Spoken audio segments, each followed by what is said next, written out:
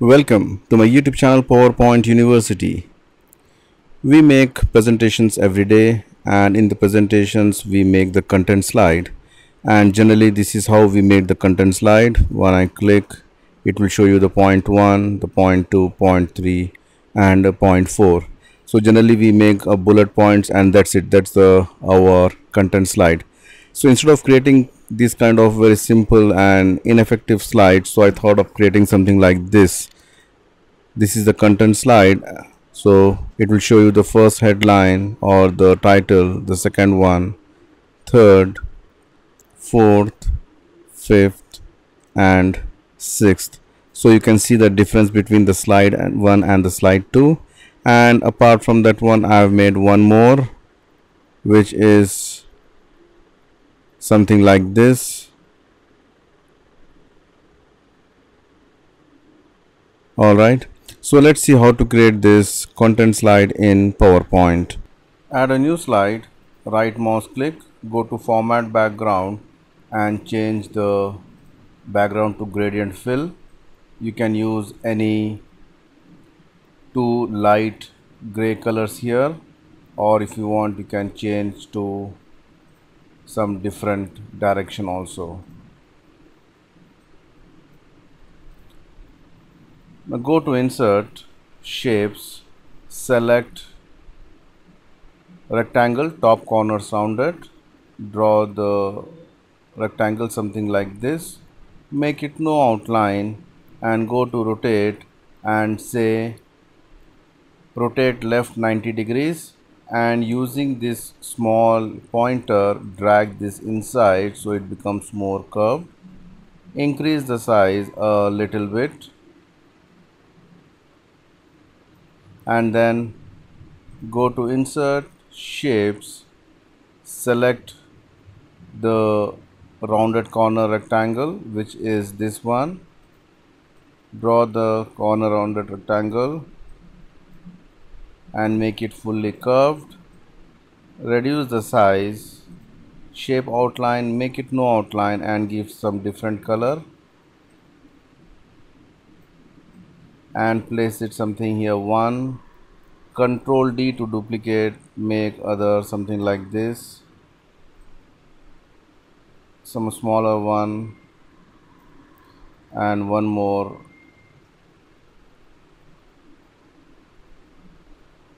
something like this. You can use any shape you want, and then I'm just going to copy, Control D once more and put it aside. Then select all these objects, go to format, merge shapes, say fragment, and then delete this one. Just move this out and select all this and delete it. And then you have got this smaller one, reduce it, make it more smaller and add it here. You can add 3 or 4, some are big, some are small.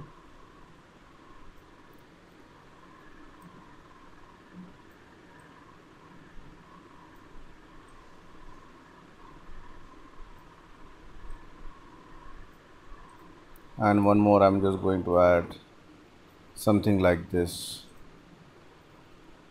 Select all these objects and change the color to white. Go to insert, shapes, select a oval shape, draw the oval shape by holding the shift key and make it no outline and bring it here. You can make it somewhat big and place exactly at the corner, and you can use some gradient fill. I'm going to use some dark colors or two different colors. Maybe I'm going to use say a pink, and this color I'm going to use some purple. Use some different combinations like this.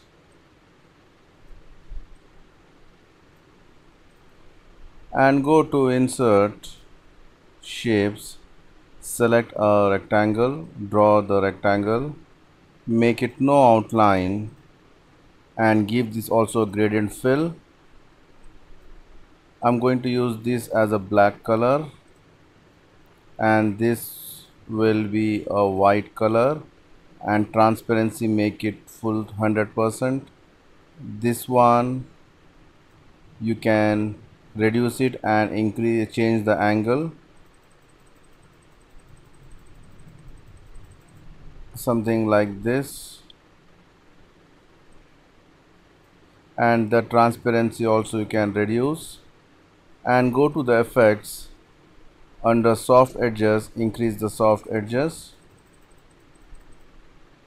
and rotate a little bit, tilt it,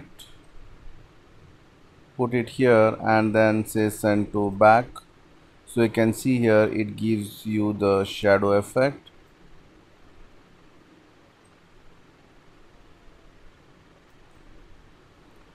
And this also you can give shadow effect to this also. Go to the effects and shadow,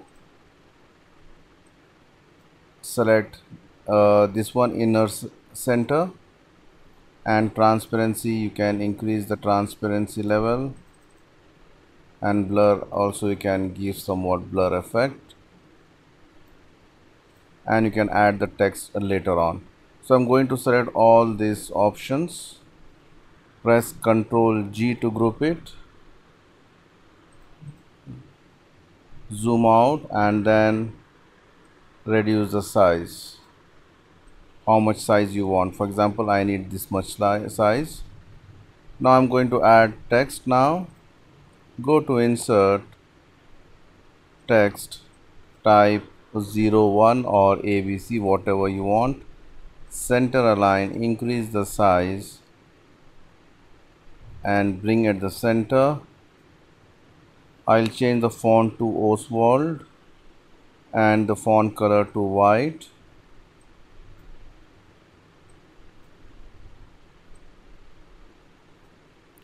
And then you can add your titles here.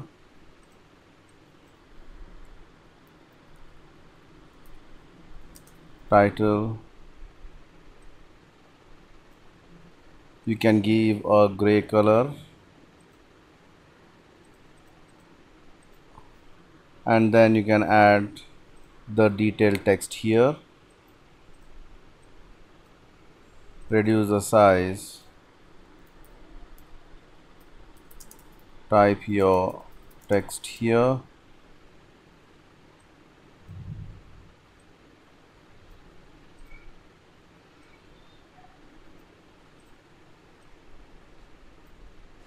now once this is done, again select all and group it, Ctrl G to group it.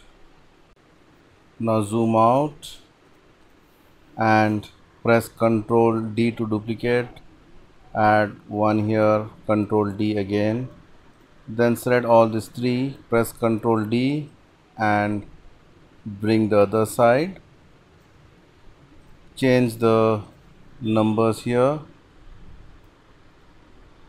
this is 2, 3, 4, 5 and 6, and likewise you can change the color, select this and give some two different color combination. Maybe I'll give some blue, and here maybe a light blue color, something like this. Likewise you change all these colors, and once you have changed all these colors, it's time to do the animation. So for the animation, go to the animations pane, enable the animation pane, and then select the first object and say fly in. Fly in, I will say from right, and double click the animation, and if you want you can make it, instead of very fast you can make it fast, and effect, increase the smooth start and increase the bounce end. Okay, And then using the animation painter, I'm going to copy the animation effect to the remaining objects. Double click, click this, then this, the fourth, the fifth, and the last sixth. So you got all these 6 animations. Now let's see how it looks in the slideshow. So this is how the slide looks when I click the title 1, then the title 2, 3, 4, 5 and 6. What all you need to do is you need to change the title 2, 3, 4, 5, and if you want to add some background also, you can add some background of it.